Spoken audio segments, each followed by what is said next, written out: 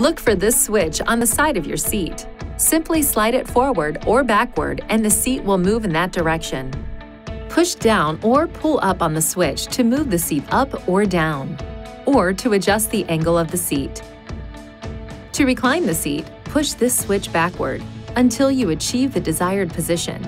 To bring the back upright, push the switch forward. The lumbar support feature provides lower back support to the driver. Use this switch to adjust the lumbar support.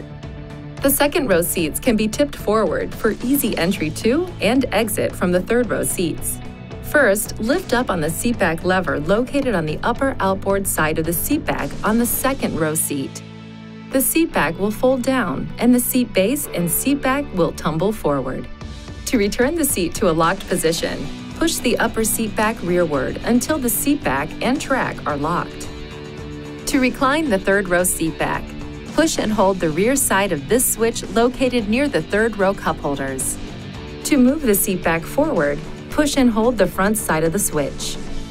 Your vehicle may be equipped with a switch to fold the third row seats flat.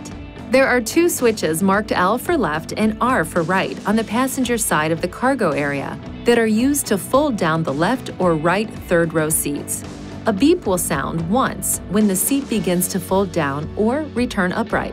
When the seat is fully folded or upright, the beep will sound twice.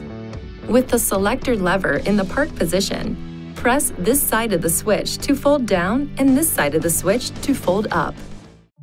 Please see your owner's manual for important safety information, system limitations, and additional operating and feature information.